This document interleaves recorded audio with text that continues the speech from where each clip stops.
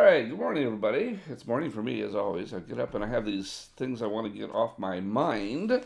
I wanted to do something really quick about weight map painting for the physics, cloth physics, because I'm doing a lot of it, and I wanted to show you a couple things that I know, and I'm no expert by any means, but these might help you in the future. So first of all, I have this dress here. I want to put some cloth physics on it. One of the reasons you want to put cloth physics, I mean, this dress is not the kind of dress that would normally flow. You know, it would not normally just kind of sail down. See how it's all kind of, I don't know what you want to call that, kind of pumped up.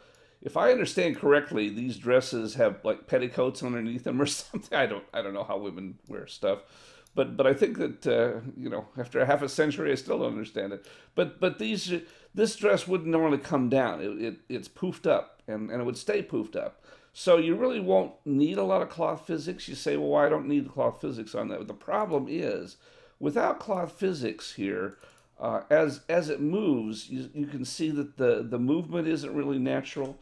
So it doesn't bend properly. You know, you can see how it's all screwed up. That's because the weight maps on the legs are divided in the middle, so they don't really work properly. So in general, for almost any skirt or dress or anything that goes over the two limbs at the bottom, you really need some sort of cloth physics in iClone to make it look good when it deforms. So that's what we want to do here, and I want to show you that how to do it here because it's not as straightforward. I think I've shown in some of my other videos how to do some cloth physics where you just draw on the UV map. So you go to the weight map here, and then you use this. This is the UV reference. So you click on this, and then what happens is, like one of these cooking shows again, it brings up over here on my other monitor. It shows you.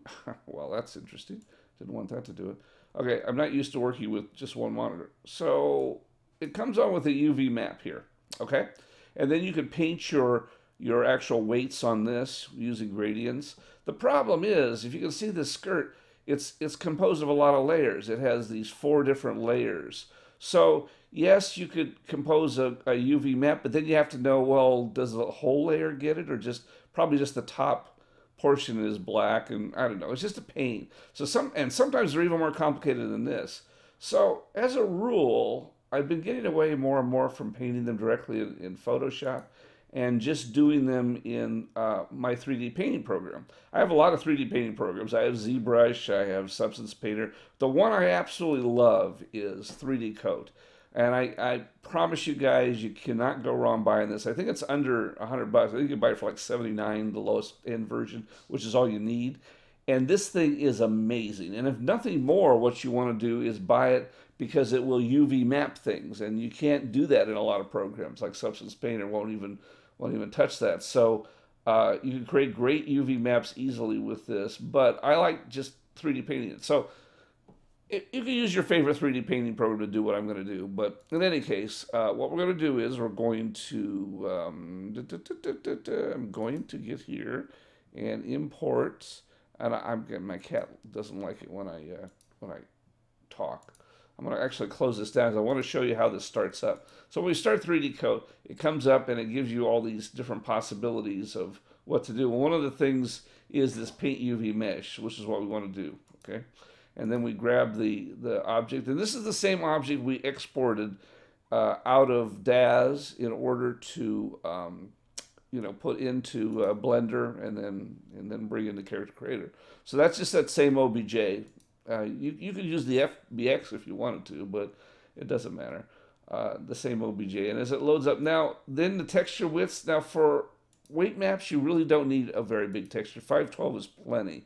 So I just use 512 because that's, unless your object is very, very detailed, you're not going to have that problem. Okay, so anyway, here's the dress, and the first thing I'm going to do is delete this top layer because I really don't need any coloration on this. I just need black and white basically, and I'm going to and my main color is black, so I'm going to come over here to this layer and I'm going to go fill the whole layer because I don't want things to move in general. Okay, when you paint it with white or lighter tones other than black, then things move. and then I'm going to come down and just grab the gradient mode here, the fill the gradient, and then change the white to be down here, like that.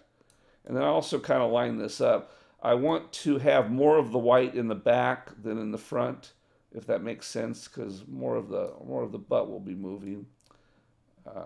Something like that. And then see, I'm touching each one of these different layers to fill it in with that particular gradient, and so that looks pretty good. And you can see that's a whole lot easier than trying to paint each one of those separations. It's also got these little thingies. I don't know what these things are. Some kind of little laces or something here. But let me get closer and see what this is. I don't remember what this is. Oh, that's right. It's got some little lace things. And I think I've done this before. I think I did fill some of these with the gradient as well. Let's get rid of that gradient off of that side. I don't think it's all that necessary, but I did it anyway. Okay. Anyway, so there you're done, and then at that point in time, then I'm just going to export this. Give it a name of some sort. I'm not going to use any of these things. Testes is my standard name. And what this does is it's going to export all the different maps involved. So it exports normals and all that sort of thing. But the only map I'm really interested in is the color map. So I want the color map there of the dress. Bring that in there, and that's all that. So that was a whole lot easier than to try to do all that. Okay, so except I didn't put it in the right thing. Hang on, it's got to be in the dress and not in the. There we go. Dress part of it. There we go. Okay, much better. The other one is grommlets or something. I don't know what that other one is. And see, it takes a little longer because that generates, and yes, I do want it. You'll get this message sometime if it has more than 20,000 polygons. I generally just ignore it. It doesn't really make any difference because modern computers can handle a lot more. Okay, so now I've got the weight map on here. And in order to test this, I want to bring this into iClone. So I export it. I think I showed this to you before in my other video about weighting it. But I want to show you one other thing about it that I don't think I demonstrated before. And I want to show you how this comes in. It takes a little time. Sorry about that, guys. Okay, so now it's in.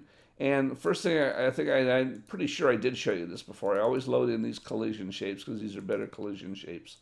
And now if I have it by frame, because that's always the best way to go to get cloth physics. And if I play this, see how this thing kind of melts down? And you go, oh no, my painting was wrong. What did I do? Well, actually, no, that's no problem. To fix that, you just go into the weight map here. And we just lower the brightness. Just lower it down a little bit. You know, it's just a little bit too bright. And I don't really know what the science is behind all this. I just know that this works. So, and you can experiment with, the nice thing about it is you can leave this up and running while you run this. So now it looks fine. So it just kind of collapses down there. So that's fine. So just lowering it a little bit. Now, of course, then once you've got this, you want to get the right whatever it is. And I don't know, it's probably, I want it to kind of not collapse as much as it did, because like I said, this is more of a tight thing, so I might even use leather here for the thingy. I don't know what should I call it for the thingy. And then to test it, we always want to put on, you know, some content. And so for Heidi, I usually use, or for a woman, I usually use Heidi, and then use like her air dance or something. That's one of the common ones I do. And then you display it, and then you can see that, and you can see, I think that it moves a lot better in the middle now. See, it doesn't have that scrunchiness stuff up, and she looks fine. And then, you know, you can adjust this any way you want, but that's basically all I wanted to show you, is that I highly recommend, the guy that wrote 3D Code, it's just one guy, it's just a one-man shop. He's a great guy. I've corresponded to him, and I really just like him, and so I would strongly recommend buying that program, but otherwise you could use your own 3D program. But it's simple to create weight maps that work with this dad's clothing. Don't let it intimidate you, and make sure you put your physics on there, because it adds so much. I mean, doesn't that add so much more to your to the realism of things? Okay, see you around.